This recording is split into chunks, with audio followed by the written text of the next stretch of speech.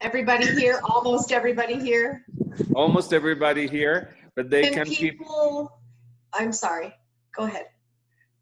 Almost everybody here, but they can join while we are still in our conference. So that's what I was going to I ask. will start by saying, Sandy, thank you very much for accepting this invitation. It's a pleasure to have you here. We've had with Sandy a very nice friendship for many years. We took many exams together. We have judged together many times. So it's a pleasure to have you here. Thanks for accepting. Thank you for having me. It is a pleasure to be here, and I'm so grateful to be part of this wonderful medium. Okay, so hold on a second. I'm going to silence everybody. If you want to ask a question, you can send me a chat, or you can request through the chat that you want to talk, and then I will open the microphone for you. Okay. So now, so that we have a better connection, only Sandy and myself will have the microphone. So, Sandy, let's start. So what are your ideas to improve scores? Hold on, because Sandy? There, how's that? Now you're on. You can start again. Okay, super. I had a lot of ideas about improving your score in a test, and I just narrowed it down to 25. So hopefully we could get to all of them. And I wanted to say as well, a lot of these will be obvious to many of you, and then some of them won't. So I'm hoping that there are little tips here to help everybody get a better score on their test. So shall we start? Yes, let me ask you the first question. Are you going to focus on the FEI levels only, or would that include training, first, second, third level? That's an excellent question. I made sure to address all of the levels, especially training through fourth level, because we judge a lot of those levels, and I think it's important. So, and a lot of these points will apply to all the levels. Okay, great. So let's start. Okay. The first part of this applies to things you can do before the show, and the second part applies to things that actually happen in your test. So let's start with number one. And that is make your basic work at home as correct as possible. I know that sounds pretty obvious, but realize that the tests that you write at a show are a reflection of the work that you do at home. And it shows if your daily training is good. So what we're looking for at all levels, from training level all the way up to Grand Prix, is that the test looks easy, that you're comfortable, you and your horse being comfortable in that test, and that the horse is fluid and free from resistance, that your horse is becoming more and more symmetrical as he goes up the levels, meaning he bends equally both directions. And you know, it basically says that if your basics are good, your score can still be good, even if you have minor mistakes. So I'm advising to adhere to the training schedule or training scale as much as possible. And at all levels, we're looking for throughness, which in German is Durchlässigkeit, permeability, energy flowing unrestricted from back to front, and that the back is lifted and swinging, and that the horse has a supple contact. Basically a harmonious picture. And basically, if it isn't feeling too good at home, it probably won't look too good at the show. So if things are still a bit rough, you may need a little more time to practice before you go to the show. So enough Sandy, on that. Yes. Sandy, let me ask you a question. Sometimes when I do clinics and I'm talking with some of the riders, I stressed a lot the position of the rider. And Yes. sometimes I get the answer like, oh no, I can ride here like this, but then I'll go to the show and then I will have a nice posture, or my Mm-hmm. hands will be Mm-hmm. better, or my legs would be better, whatever. What would you say to these people? I get that a lot as well. And it's funny that you bring that up, because guess what number 2 is on my list? Work on your position. So what I tell those people is that you must work on your position at home, because otherwise you won't be an effective rider. You need to be an effective rider, which will lead to better scores. And I'm a huge fan of lunge lessons, of riding without stirrups, and teaching people that a good seat is an effective seat and leads to correct aids. And that you can't just miraculously have a good position when you get to the show when it's not good at home. And going on with that, I think if the position isn't good and the rider's bouncing on the horse's back, you know, the horse learns to push his back away, and then the horse doesn't develop the correct muscling either. So, and I've gotten that in clinics too. I can relate to that. So, yeah, position is really, really, really important, and that's why it's number 2 on my list. Okay, So, great. So let's go number 2. okay, so that was number 2. Work on your position to be more effective. Number 3, read the purpose at the top of the USEF tests, so that you can pick a test which is suitable for you and your horse. So important. The requirements increase with each level, and even though it's a great goal to move up a level each year, it's possible that you and your horse need another season at the same level to become really proficient. So I advise getting a good unbiased opinion, not your mother's, of which level you are really ready for, you and your horse. And Cesar, I'm sure you can agree with this. I would rather see a really good training level test than a second level test where the horse is unsteady in the contact, isn't really showing an uphill tendency. Or I'd rather see a really nice, well-ridden Prix-St. George rather than an I2 or a Grand Prix where the horse and rider can't fulfill most of the requirements of the level.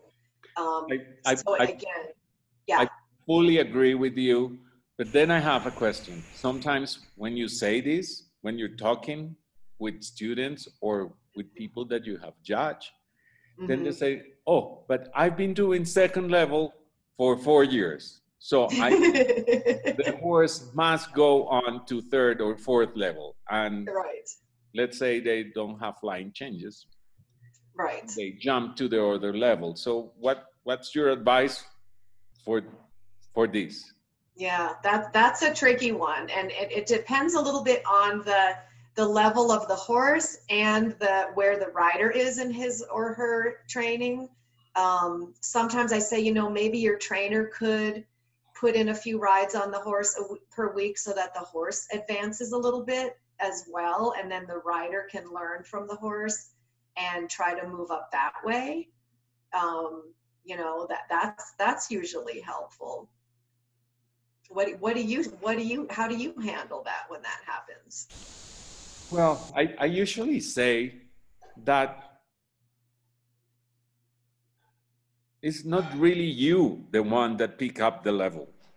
It's the horse, the ones that will tell you what level you're on. So as you were saying before, if in your training, the horse is uncomfortable with the level and things are not working, let's say you cannot have flying changes, or you know, you don't have the ability to bend and collect. Well, you cannot show third level or fourth level. You have to go down a little bit and wait, because it's the horse the one that tells you. Right. So I totally agree with you.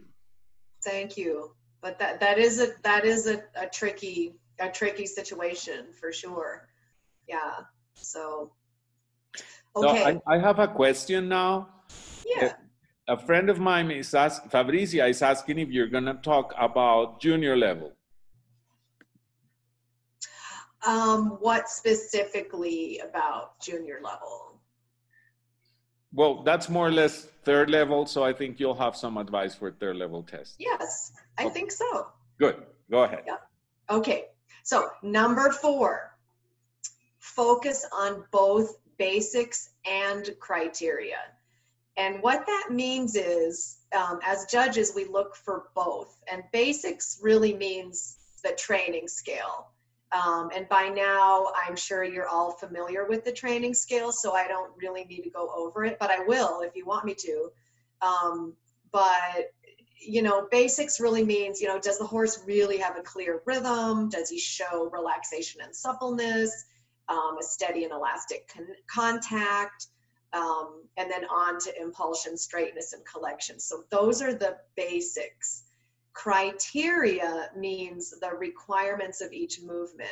For example, the angle in a shoulder in, the number of flying changes, etc. Bottom line is you need to have both to get a good score on each movement. And an example is you could get the same score for both of these scenarios. Let's say you have the ideal angle and bend in a shoulder in, but it's lacking in impulsion or has an unsteady contact. So it has good criteria, but it's lacking in basics. Or your horse has an elastic swinging trot with nice balance, but your shoulder in doesn't have enough angle or it's overbent in the neck. So it's showing good basics, but not fulfilling the criteria. So those two scenarios could get the same exact score. So for a high score, you need to satisfy both basics and criteria. Number 5, try to school at home one level above what you are showing. And I love that one. Yeah, thank you. I get a lot of argument with this. I totally agree. That's great. Sometimes with my own students. It does take away some stress because you know you can easily perform the test since you know that you can do a higher level at home. So this will make the test that you've chosen a lot easier, and it can lead to higher scores because you'll be more comfortable with the test. If you have some problems with some movements at home, it'll probably be worse at the show. So I think that's really important to make sure that you can school a higher level at home than you're showing. Also, just because you might have an FEI schoolmaster, if you are only experienced up to, let's say, first level or so, it might be a better idea to move up the levels gradually so that you get comfortable with the increased demand for collection and the more difficult exercises. And it'll be nicer for the horse too. Because so many times, and Cesar, I'm sure that you have seen this too, riders will buy a nice pre-St. George schoolmaster and then they're trying to show a high level and it's just not looking too good. And it's maybe better to take it a little bit slowly, and just because the horse is that level doesn't mean the rider is. So anything you wanted to add to that? No, I think that is so important because what we really want to see, the judges want to see that the test is performed with ease. Yes. That it looks natural for both horse and rider. So yes. When you are training at home at a higher level, as you just said, then it looks easier for the horse and for the rider. Then that's yes. when the high marks come. Exactly. Easy, soft, relaxed, fluent. Yes. And for that, you need to really master everything that you have to do. So I totally agree. I think that's phenomenal advice, which I always do. I always say the same thing, and I understand that people, not everybody agrees with us. Yeah, they don't always want to hear it. So yeah, I mean, bottom line, it has to look easy. It has to look easy. All right, number 6, know your test really well, even if you have a reader, even if it's training level, first level, because sometimes the reader makes a mistake. And if the reader reads the wrong thing and you go the wrong way, you get the error and your score goes down. So an example, I wrote a test years ago and my reader was reading the wrong test. Luckily, I knew the test, I knew where to go, and I didn't get an error, but it easily could have deteriorated into that. So, and I wanted to add too, you know, when you're writing these tests, you want to visualize your test. You want to picture yourself writing through the whole test, where your half halts are going to be. You want to know it so well that you don't have to concentrate only on where you're going. When you write a test, you want to alternate your focus between where you're going and then the quality and the execution. Everybody has a different way of doing this, but to me, it's the easiest to go back and forth between the two, because if you only steer from movement to movement, the ride will lack quality. And conversely, if you only focus on the quality, you might forget where you're going. So you kind of have to go back and forth a little bit. So anyway, that's important, because you don't want an unnecessary error for going the wrong way. May I add something to that? While Please. You're learning the test, it's not only the test itself, but reminding every time how are you going to prepare each move. So it's not only that, you know, C, turn right, MXK, medium trot. It's also knowing how am I going to prepare my turn to the right, how I'm going to set up my horse for the medium trot, how I'm going to wait until he's straight, how I'm going to generate the power, you know, all those little things. Yes. If you practice and you know your test together with how you should prepare each movement, like how to get into the corner to do a good shoulder in. It's not only, okay, there, shoulder in. I have to prepare to get there. So exactly. If you find learning your test, but really getting here in your head, in your soul almost, like you know exactly how you're going to prepare each movement. It gets so much better when you are there, because you already know not only how to turn right or left, but how to prepare your turn. Yes, yes, I agree. Prepare, prepare, prepare, and know where your half halts are going to be, and ride half halts. Very important. Yep, absolutely. Otherwise, you're just steering through the test, and then the horse loses quality. Yep, agreed. I have a question, Sandy. Yes. From Guatemala. Okay. So it says, one of the problems with practicing the test is the horse anticipating the movements. What do you recommend to prepare the test while avoiding this? Yes, that's very interesting. That's actually down farther on my list. And it is, I'll actually go to that. That's down on later on, but it's don't over prepare your test by riding it over and over, especially if you have a really smart horse, because some horses will start anticipating the next movement. Other horses will just get bored by riding the same thing over and over, and they'll get lazy and behind your leg. So I always advise students to rarely ride through the entire test, but ride bits and pieces of the test. And then sometimes put things where they're not exactly in the test, like when you come down the center line and you want to practice your halt. I have my students sometimes go past X and do the halt down at G or at I, just so that the horse doesn't automatically stop there. And again, bits and pieces, you know, and maybe ride through the whole thing from beginning to end, maybe once a week or something, but not more than that. That's what I would suggest for that, especially if you have a smart horse who thinks he knows better than you. That's very interesting. We had one of our previous guests, Tina Irving. I remember her saying that at home, she usually canters down the center line, never a lot of cantering down the center line without Yep. stopping at X or Without down stopping. doing the pirouettes, and then go and prepare or try the halt in a quarter line or out in Yep. the field, or, you know, different You things so got that it. they don't get bored and they don't start anticipating.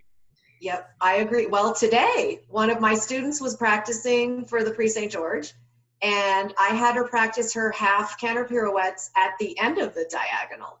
That happens. And the horse was a little bit like, whoa, we don't do this. So it was great because she had to really, you know, get him on the aids and, you know, and pass through X and then collect him and then do the half pirouette. And then she did a flying change at X. And, you know, we mix things up a lot because the horses are just so smart. So excellent question. So, okay, so keep going. Okay, on the same note, try to practice your test away from home a time or two before the show, especially if you have a new horse, just so you can simulate riding it in front of a judge and that you can see how your horse behaves away from home. A lot of horses are not the same away from home as they are when you're schooling at home. Also, schooling shows are good, ride-a-test clinics are good ways to practice. And, you know, it's just a good way to, when you get to the real show, you'll be prepared and you won't lose points because your horse is really tense or you don't know what to expect. So anything you want to add to that? No, I totally agree, especially with young horses. Yes. It's always good to go to the show atmosphere because everything changes. So if you already know how they're going to react, you can prepare better, like especially the warm-up time. Yes. Because that's one thing that you can lose or you can win a test if you know exactly what your warm-up time in horse show situation is. Because one thing is their behavior at home, and it can be different, very different in a show atmosphere. So I totally agree with you. Yep. And that's interesting because I was going to talk about that next, the warm-up strategy to try to figure out. God, we never talk about this before. I know, it's true. Amazing. But it's so important to figure out the best warm-up strategy for your horse because, you know, some horses need a longer warm-up at a show and some horses need a shorter one depending on the day. You know, some horses are hotter on the first day and then they get tired on the second day. So you need to learn to adjust the warm-up according to that so that the horse isn't too tired for the test or, you know, or that he's still a little too excited. And that just comes with experience and getting to know that particular horse. And, you know, bottom line, you want to present your horse at his best to get a good score, where you're showing good energy, but that he's still supple and not too tense, and staying in control is always good. So another point that I wanted to make that goes together with that is don't try to win the warm-up. And what I mean by that is when you get to the show, there's a lot of pressure sometimes, especially at some of the bigger shows, a lot of stress. People are watching, they're hanging over the rail, your friends are watching. Do your normal routine and stay true to your horse. Try not to overwork your horse or try to make him look super impressive in the warm-up to the point where you don't have much horse left for your actual test. And I've seen this a lot, especially at the bigger shows. I remember one year watching the warm-up at my first Devon where I was competing, and I was totally intimidated by the fancy things I saw in the warm-up. And I thought for sure those horses would get huge scores and would be winning the class and everything. But as it turned out, most of them didn't place in the top half of the class because they were trying to win the warm-up, you know, kind of showing off for people watching and stuff. I guess the moral of the story is stick with the warm-up plan that works for you and for your horse so that you have the best experience in the show ring. And I'll add something else to that. I'll never forget this. I was in Germany and I was watching Hubertus Schmidt warm up for a test. And this is quite a few years ago, but he was just trotting around and around in this kind of normal, kind of boring trot. He was suppling and stretching and bending his horse, and it really was unremarkable. But then he started shortening the reins and he started collecting the horse and he rode a few movements and then he let him stretch again. And it was really kind of a normal looking, not impressive warm up. But then by the end, the horse looked amazing and he went into the show ring and rode one of the most beautiful, fluid, energetic, expressive tests that I've seen in a long time. So he obviously knew his horse and had confidence in his system, and he was not trying to win the warm up. He didn't care what it looked like. So anyway, that's really important. Yeah. You probably were with me once in Olympia in London. Oh yeah. When Charlotte was riding the mare that she's competing now, but at that time, this was like 3 or 4 years ago. She was much younger, and Carl, they did a master class in Olympia in front of, big stadium, big audience. And at the beginning, I started looking at this mare, and all the warm-up was exactly what you just described. Just stretching, bending, supple. And I look at the mare and it's like, yeah, it's kind of nice, but yeah. To go home about, But then at the end, they started collecting, and the expression and the suppleness and everything was amazing. So I think that's very, very important. Yep. That was fun to watch. I agree. Yeah. So, okay. So now I'd like to go on to more about the actual test riding. And I'm going to start it with the first impression, your entry, your halt, your move off. This is the first impression the judge has of you and your horse. So try to make it good. Try to get a straight center line and halt. The horse stays on the bit during the salute, because if he doesn't, the side judge will see that. And try to get a straight and prompt move off. And this is all stuff that you can practice at home, but it really makes a good impression when you just nail that center line. And if the halt isn't completely straight, especially like at training level and first level, that happens a lot. You need to decide if you can quickly fix it and get that halt straight, or if you try to fix it, it might cause the horse to move around and wiggle around even more, and it might get worse, and that might affect the move off as well. So you have to make the decision how much you want to influence there. And the more showing you do, the really clever riders, sometimes if it's not perfectly straight, they'll just kind of move off anyway because they don't want to make it worse.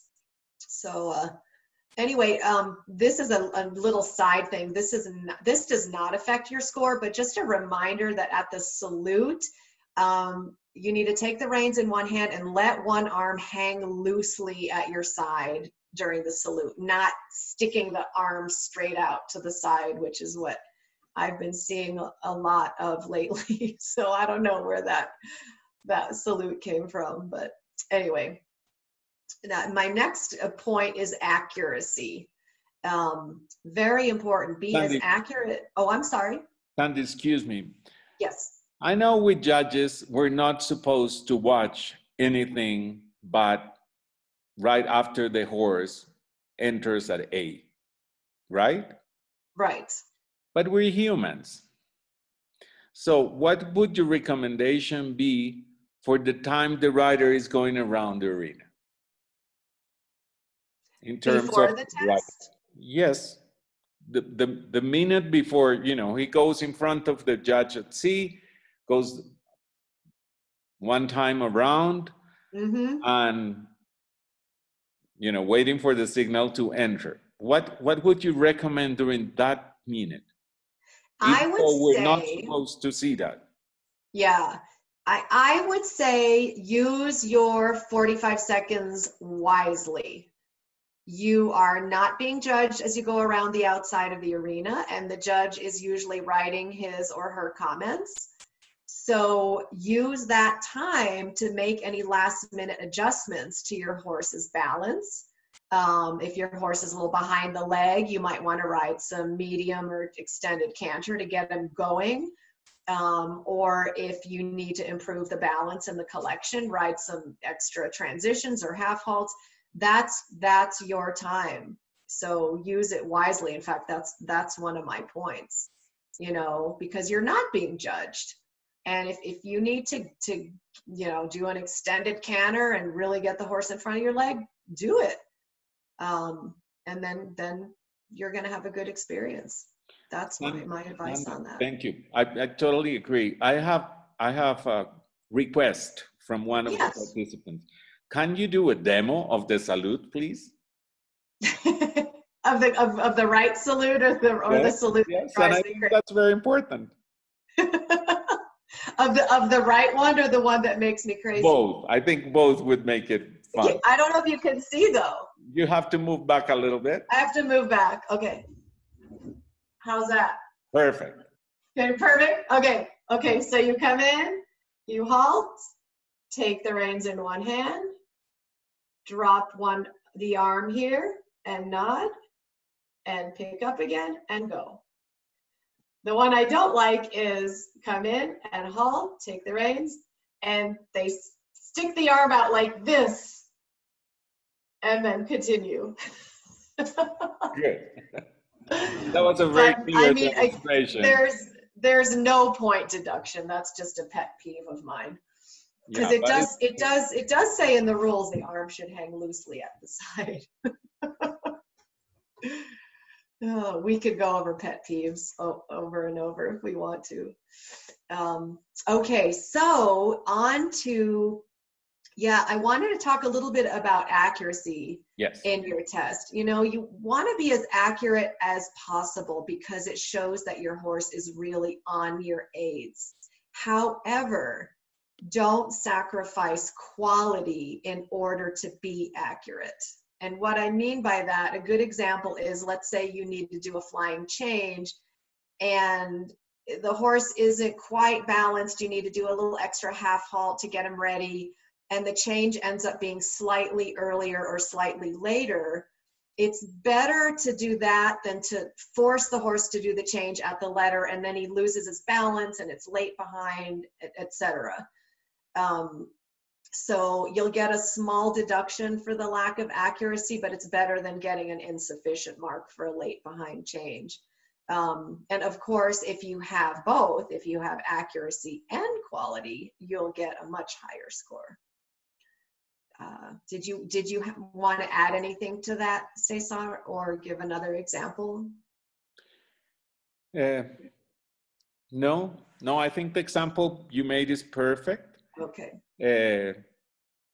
But sometimes what you see is that there is quality, but they're losing points because of the lack of precision. For instance, a beautiful trot, nice frame, 20-meter circle between B and E on a training level test, that it just doesn't look like a circle, but like an egg. And you go like, oh my God, this could have been the 8 or the 9. And the rider is missing it just because the shape of the circle is terrible.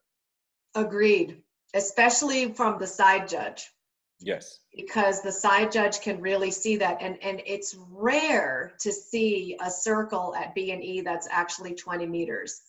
And the riders need to understand that where the circle touches the center line, it's 2 meters to the inside of I and L, not to the outside. And if you draw it, it'll make sense. But I completely agree with you. And that's something we see a lot. A lot. A lot. I'm sorry to interrupt you, but I have another No, you're not. before we move on. Fabricia is asking, should we relax the horse outside the arena? You mean before the bell is rung, while it's your turn to go around the outside? Yes. Yeah, again, that's your time and to do whatever you need to do to get your horse to feel the way you want him to in your test. So if he's tense and you want to do, I saw Isabel Vet before a Grand Prix test do rising trot long and low around the outside of the arena.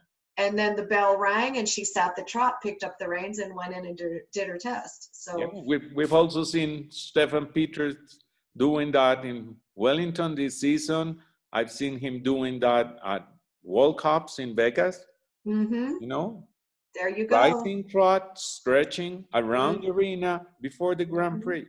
Yep. It worked. Yep. It worked for, and if that's, if that's what the horse needs, and conversely, if your horse is asleep, you might need to get him going around the outside. So yeah, that's your time to do what you need to do before that bell rings. Whatever is necessary to get it at the frame you want. Yep, absolutely. All right, so moving on, I wanted to talk about knowing where you can take risks to get more points, and when it's safer to just get it done. And what I mean by that is, let's say your horse, let's say his collected walk rhythm can get a little bit unclear if you ask for more activity. You might need to just keep the horse a little bit more subdued in his tempo to keep the rhythm okay. And the judge might say something like needs more activity and give him a 6 or something, rather than irregular rhythm and an insufficient mark. So be clever about, the things that you want to highlight on your horse and the things that you just want to kind of get by and be happy with, with the mark above insufficient, and on the other side of that, if you know that you have a horse who has a really good extended trot or extended canter or whatever, go for it. Go for that high mark on those things, go for a 10. If your horse has a really nice extended walk, show it off. So that again comes with experience, with riding a lot of tests, with knowing your horse, know where you can pick up more points and really highlight what your horse does well. And that brings me on to transitions. That's another great place to pick up points, by riding good, clear transitions, because these transitions count as much as the extension that you just rode. Especially in second level. Second level has a lot of transitions. So try to make them clear and prompt without resistance.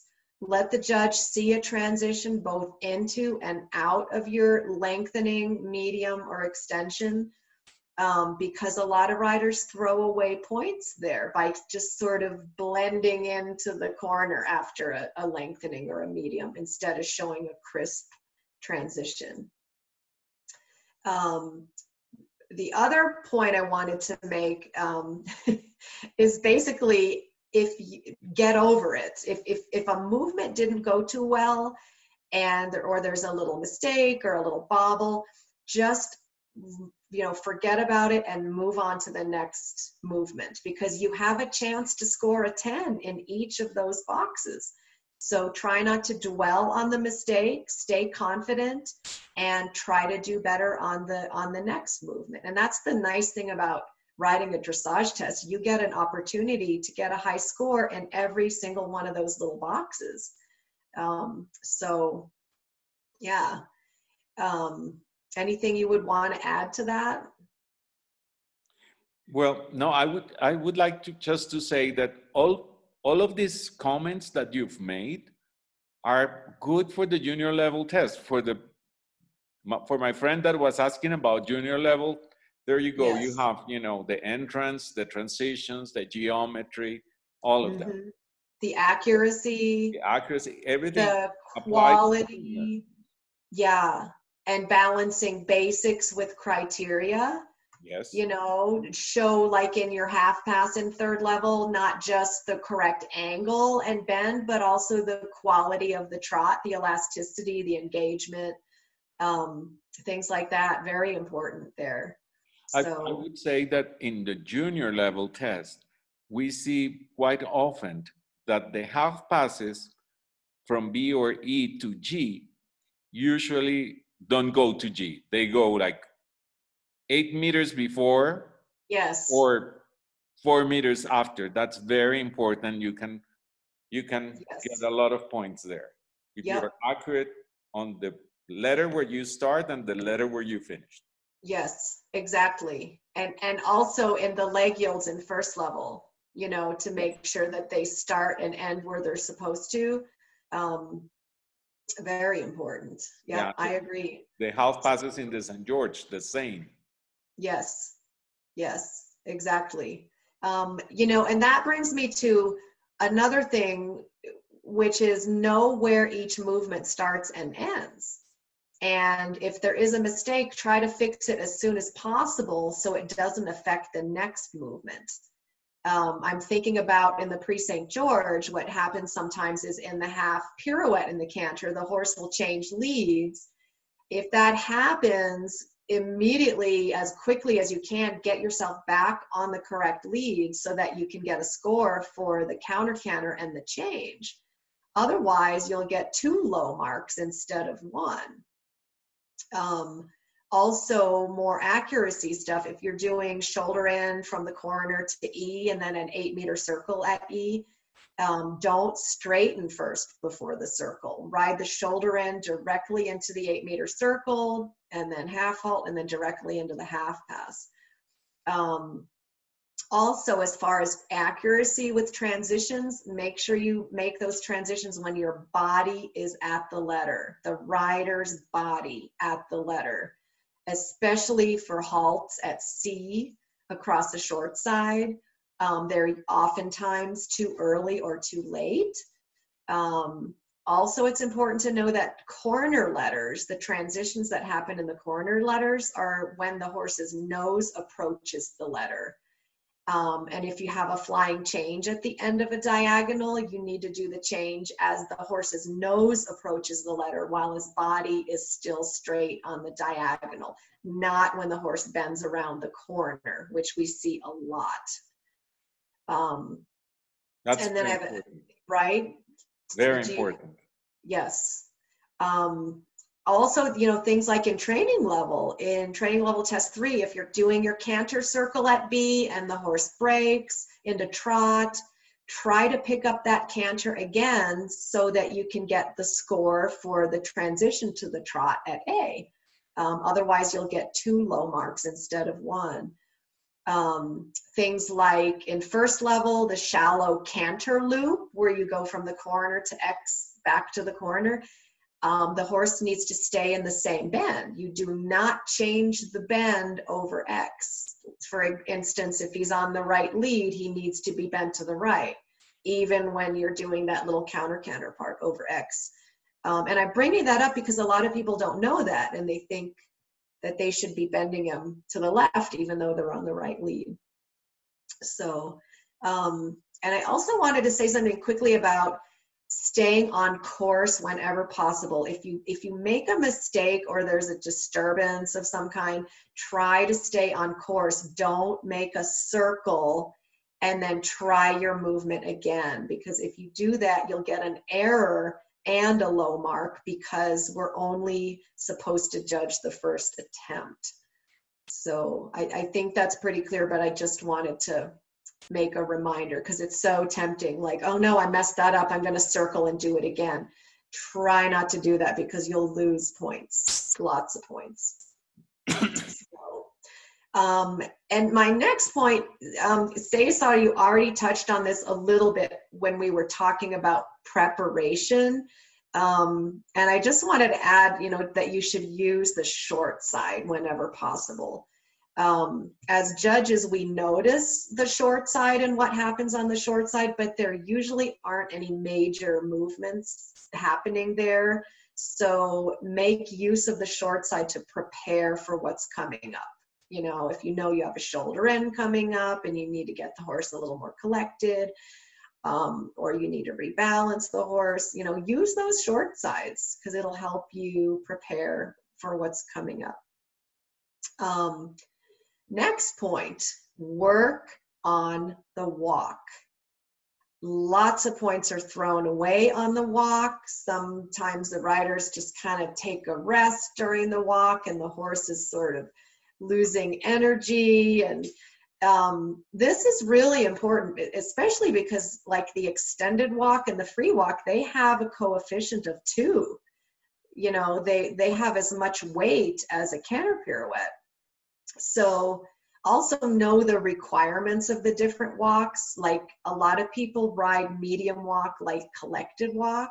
They don't know that the medium walk has to cover ground. It has to be active in the tempo. You know, oftentimes riders slow it down or they try to do collected walk instead of medium walk.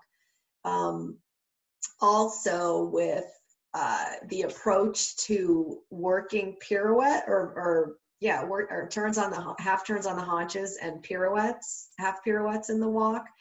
The tempo should stay active before, during, and after the half turn. A lot of people slow down and the horse loses the energy and then he gets stuck behind. So those things it's important to practice those at home. I think I have a question from one of our guests. Yes. What would be your expectations for an extended walk? For an extended walk, I'd like to see the horse cover as much ground as possible in a clear rhythm. I make sure to look that the back is active and swinging and that the horse's top line is relaxed and that he's clearly stretching into the contact. And I'm looking for all of those things, and that the walk also has energy. And that's a lot of things to look for. But, you know, you can practice that. And I'll add something to that, too. A lot of riders have trouble going from the extended walk or the free walk back onto the bit. The horse is either slowed down or brace, or there's a rhythm problem. And that's something I recommend you do a lot at home, letting the reins out, taking the reins up again over and over so that you can do it without the horse losing energy and throughness and swing over the back. I have another question from one of the participants. How are the reins supposed to be in the extended walk? That's a really good question. There should be a light contact in the extended walk. The rider should not drop the reins and have them looping like is allowed in the free walk. There should be a little bit of contact, and the neck should be for me, the neck should still be a little bit rounded, but the top line stretching out as much as possible without losing contact with the bit. And that's an excellent question, because oftentimes we see an extended walk, the rider will just throw the reins at the horse, and that's not extended, that's a free walk. Yeah, good question. Very clear, thank you. Super, you're quite welcome. I wanted to add too that it's important to keep practicing these walk half pirouettes, half turns on the haunches, and then later the half pirouettes, because that's an exercise that's with us for a long time. It's with us from second level all the way to pre-St. George. So might as well learn to do it early, you know, because we rarely see, I don't know about you, Cesar, but I rarely see really nice walk half pirouettes and turns on the haunches. You know, and if I see a good one, I get really happy and give it a high mark, because I'm so excited that, you know, it has the correct rhythm and activity and balance and the bend and the size and the energy, and the horse stays on the bit and he doesn't go behind the vertical. I mean, all the things that can happen in that fairly quick exercise. So that's a place to have a good ground person who can help you with that, because that exercise is around with us for a long time in these tests. I totally agree. And I have two other questions about the extended walk. How's the neck and the head position how they should be in the extended walk? You know, for me, as they should not be behind the vertical. I like if there's truly energy from behind and the horse is really over his back, he'll have a softly arched neck while he's stretching forward into the contact. And it varies a little bit according to the horse as well, because different horses have different shaped necks. But I still want to see that there is a connection from the hind leg coming over the swinging back, over the relaxed neck to the accepting mouth of the horse. Good, that's very important. Yes, Thank absolutely. Another point I wanted to make is the importance of getting a good halt and rein back. A lot of these tests have halt, rein back, and this is a great place to get a good score. It's something to practice at home to get a good quality trot or canter before the halt and show a balanced transition to the halt and a balanced halt where the horse clearly takes weight behind without his nose being pulled behind the vertical. And in the rein back, to keep the same balance as in the halt, and that the horse comes back in diagonal steps. And it's lovely to see a really nice halt and rein back where the rider isn't pulling back. The horse is still thinking forward, even though it's rein back, but the horse should still be thinking back to front, connecting from back to front. And it's so important because oftentimes we see the rider pulling back and the pole will go down, which will cause the croup oftentimes to come up, which is the opposite of what we want to see. So we'd like to see the rider keep the hand soft so the jaw doesn't get tense, the mouth stays nice. And the halt rein back, it really shows if the rider has the horse through.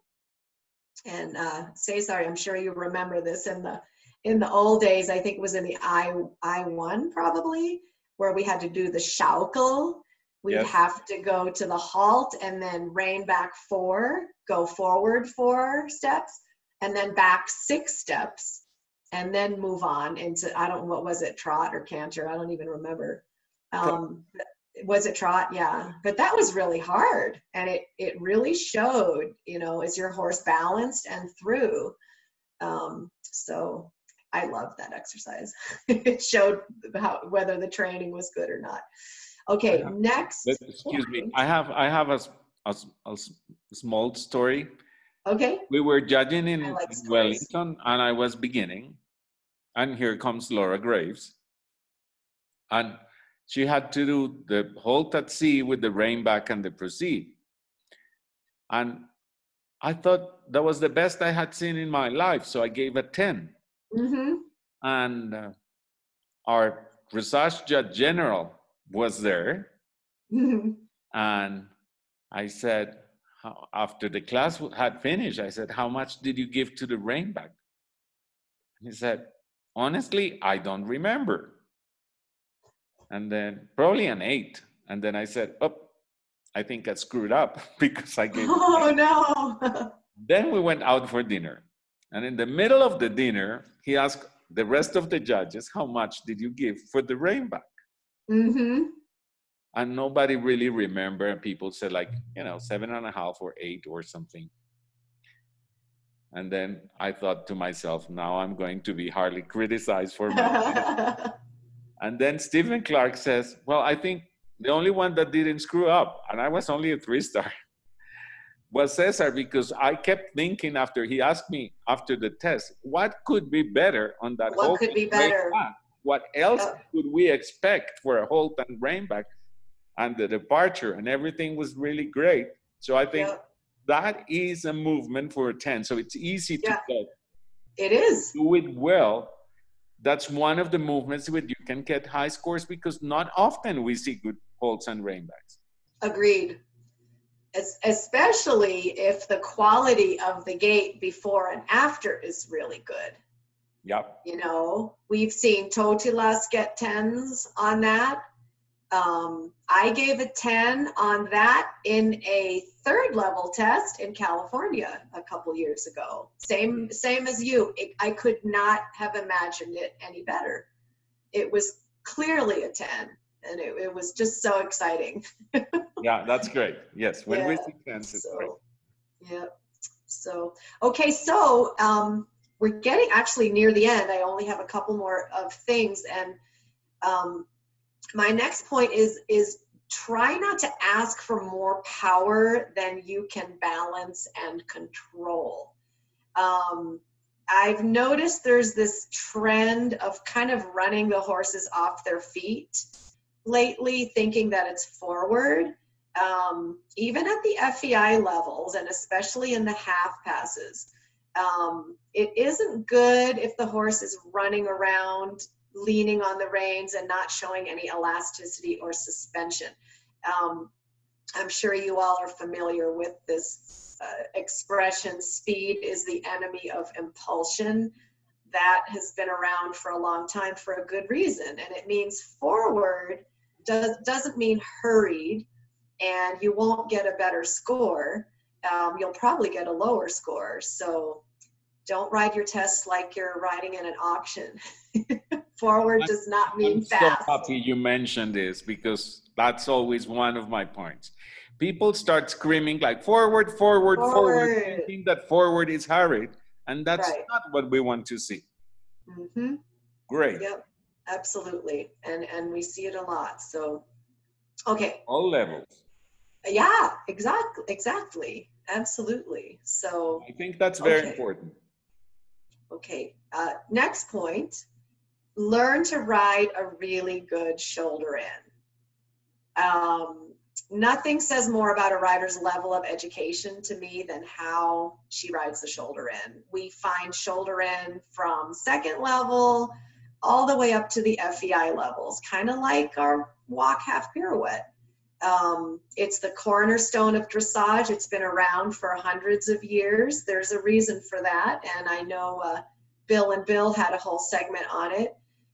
It's important, and also this ties in with our first question about the rider position. It's really important that the rider has the right position in shoulder in, because it relates to almost all of the other movements. To do a good shoulder in, the rider has to develop the so-called bent seat, which means the inside leg is down and a little bit forward near the girth. The outside leg is a little bit farther back. The rider's inside shoulder is a little bit back, and the outside shoulder is a little bit forward. This is the same position for canter, travers, half pass, pirouettes, all the bending lines and all the canter work. So learning this early will make your journey up the levels much easier, and you won't be one of those riders who tries to do shoulder in by bringing their inside leg back, which really pushes the haunches to the outside. It doesn't really do anything to bend the horse, and shoulder in is a function of bend. And when the bend is correct, it puts the inside hind leg into a flexed position, which is the whole point of shoulder in the first place, which is to supple the inside hind leg. So I just wanted to stress that, because it's so important and it relates to so many other movements, is the correctness of the shoulder in. And again, with me, when I see a really nice shoulder in, I go way up in my marks, because I see so few of them. You know, they're often with the neck bent in too much, or the hind legs are crossing, or there's a rhythm problem. Or the rails flying around. The what flying around? The rail, kicking the rail away, yeah.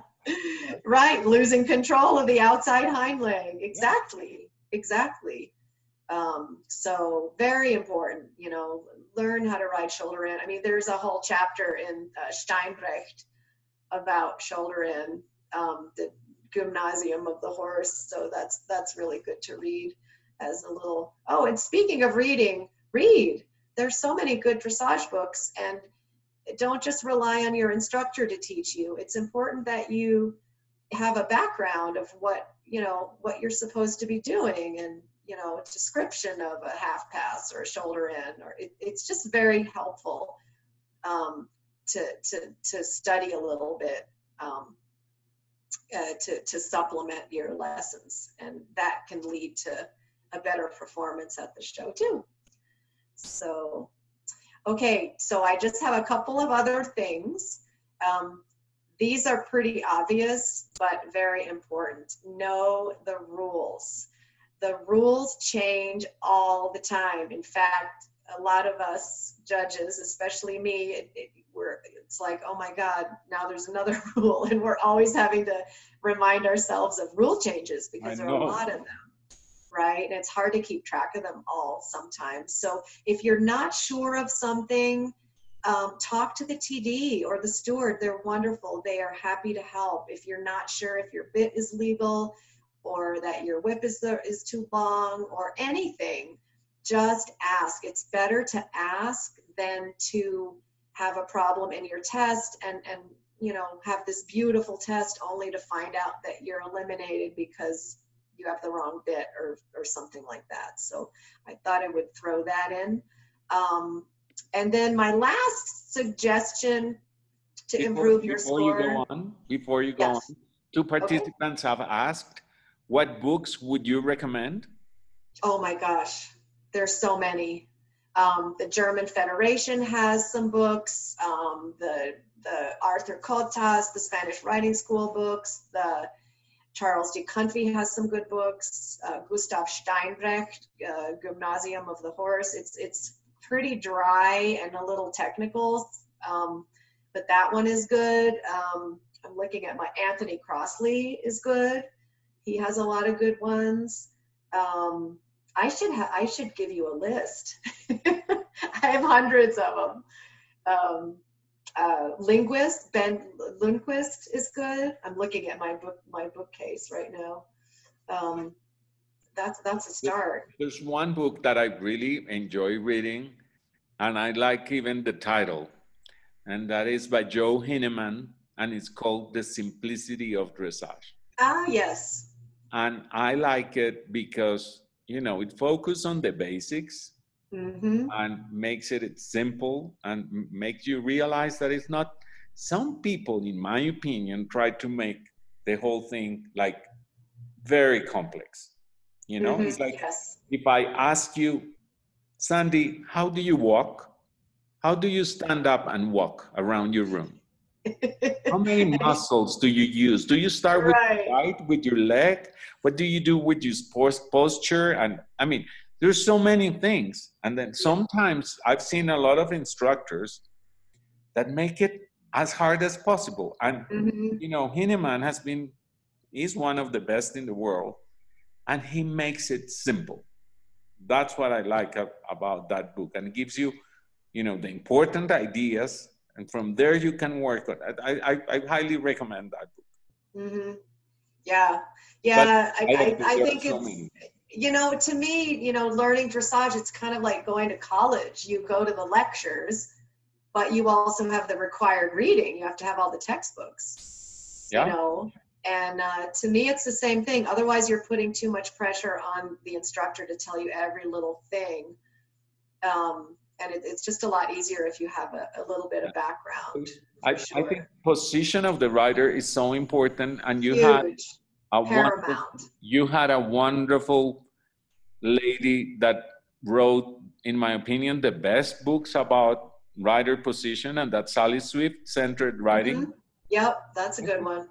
Those are amazing. Really, really good book. Yep. I agree. And it's funny. I mean, a lot of problems in training of the horses come back to position. It really does. I mean, especially if you have more than one horse and they all have the same problem, it's not the horse. You know, if they're all leaning on one rein, or if they're all, you know, crooked one direction or whatever, you know, check your position. You know, it's a lot of times the rider is one-sided, is more tight on one side of their body, or uses one leg stronger than the other, or has one hand stronger than the other all the time.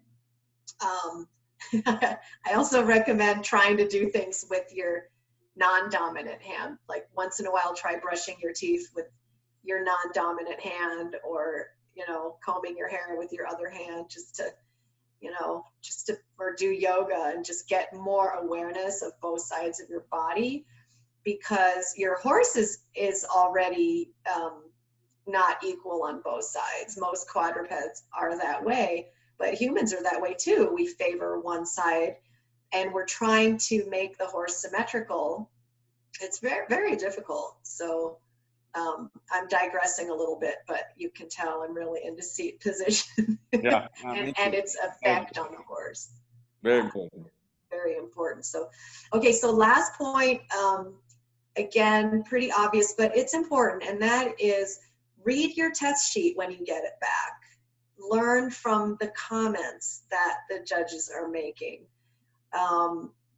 Dressage is super fun, but it's hard. It's hard to make it look easy, and that's the challenge.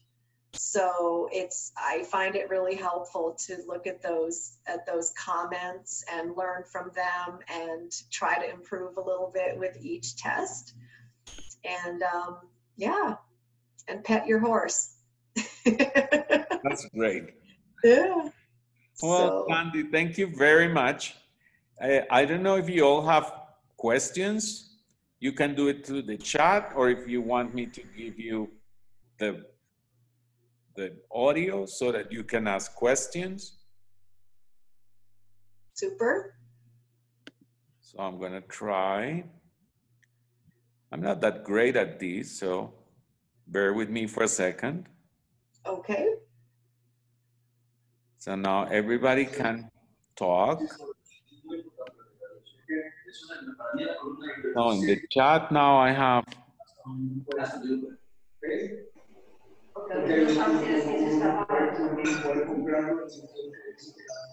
Oops. I hear everybody at the same time. Yeah. So that's not such a great idea.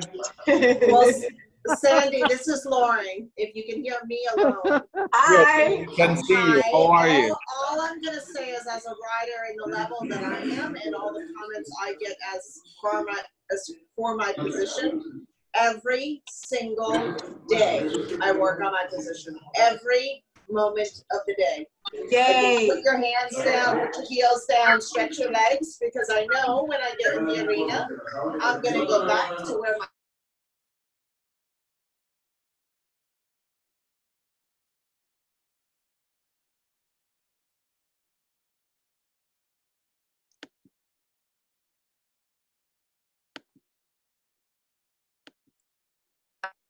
I work all day long, every course, every day on my position, so that it is just second nature, because I know I'm going to be worse in the arena than I will ever be at home. At home, I win. Great. I think it's very important.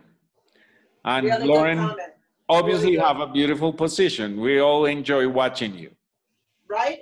But you work hard on it. It's 6 minutes and you think you're going to do everything right, and you're going to go back to those old habits. And when you try to just get muscle memory to remember, put your hands down, put your hands down, it's never going to go as well in the arena as it does at home. So it's so valuable to just drill it all the time. Sandy, wait. Unmute Sandy. Hold on a second. I give you the microphone again, Sandy. Oh, there we go. There you go. Now. Can you hear me? Yes. Yep. Yeah. Yeah, no, that is so important. And even an experienced rider like you, we have to keep working on our position all the time. Muscle memory. Yes, and because the moment we stop, one little, especially trainers, students are lucky because they have us watching them all the time. But trainers, you know, you'll start doing one little funky thing, and then the next day you'll do it again, and you'll do it again, and then it just gets worse. So you have to constantly check. 100%. I so enjoyed your talk. Thank you for including me. And Cesar, it's such a great forum. I really appreciate you doing this. Lauren, thank you very much for being here. I'm ready for the next one. Down the center line. Let's go. Okay. We're going to have, for your information, we're going to have my next hosts are going to be Sarah Geike. Then we will have Laura Graves in a week. We're going to have Charles de Camfi. And we're going to have Diogo Lima from Portugal. He's the owner of Ecuador, the famous Lusitano that is doing great points. So we have a lot of good ones coming on. But Sandy, really, this was wonderful. We enjoyed it a lot. I Thank can't you let so you go much. because I have a last question. How do Okay. you handle anxiety before a show? How do you handle what? Anxiety. Anxiety. Oh, God. It's also good for judges. Yes. Oh, boy. That's a loaded question. Some people make use of a sports psychologist. Some people have luck with meditation. Some of it just goes away over years of showing multiple horses per day. Maybe the sheer exhaustion of doing that helps with the anxiety. Yeah, that's tricky. I mean, some riders have it and I've had it for years. Mine just slowly went away as I started, doing it more and more. But sometimes it never goes away, and you just have to learn how to control it and to not let your horse feel it. That's challenging for sure. You know what? Once I found a DVD that I bought in Wellington. It was from a sports psychologist, and it had like kind of a program to do before you sat on the horse for your warm-up. It was like a 30-minute concentration and visualization video. And I remember I gave that to my nephew, and it did wonders for him. So there are good things out in the market for that. Yes, Sports absolutely. psychology is good, but there are also these things that you can buy online, and they work. Yeah. That many times it's difficult for many writers. Yes. Like I can see two girls here from my country here, Fabricia and Brunella. They get no anxiety whatsoever. They're really good at showing, but there are some other ones they get really tense. So yes. Yeah. So it's very common. If you don't get tense, it doesn't matter to you. Sorry? If you don't get tense and you don't have anxiety, it doesn't matter to you. Anxiety shows that you have something invested in it. It's just how you focus your anxiety. If you have no anxiety, then you have nothing on the line. Yes. Anxiety is your body saying we're ready for something. Yes. It's a good reaction. It's just learning how to make it flow. Yes, I agree. Yeah. But some people get paralyzed. Paralyzed. Yeah. That doesn't work. Some people either override, or some people underride when they're really nervous. Yeah. So it's hard. Meditation can be quite effective with that too. Yes. Yeah. So. Well, Sandy, thank you very much. Well, thank you so much for having me. I personally enjoyed it a lot. Me too, and I miss you. I miss seeing all of my judging buddies around the world. And I miss you too, honestly. At least you've been judging something in the US, but I cannot even go out of my country. No international flight, so I'm stuck here, but I'm enjoying these conversations with you all. Karen. Me too, very much. Thank you, everybody, for joining. And thank you so much, Cesar. Thank you very much.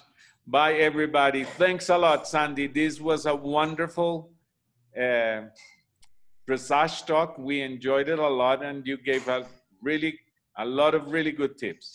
Super. Happy to help. Miss you. Bye. Take care. Bye-bye.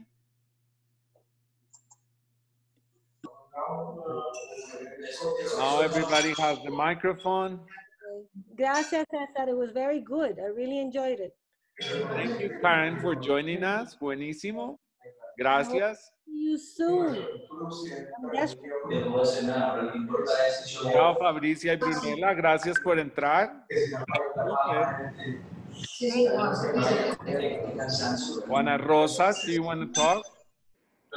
No, solamente decirte gracias a ti y a Sandy. Muy agradecida. Thanks a lot. Muchas gracias por estar con nosotros. Para mí también, gracias. Brunella, no te escucho el audio. María Jimena, tú puedes hablar si quieres.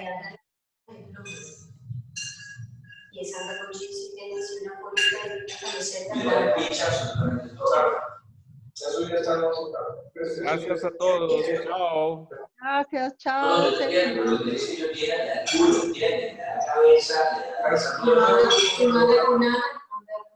Los tengo al mute a todos.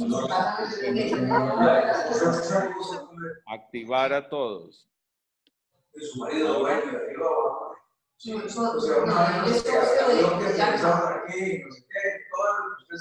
Ok, alguien que sigue hablando. Chao y gracias. Bye. Chao, chao, César. Bye. Bye. Bye, bye, bye.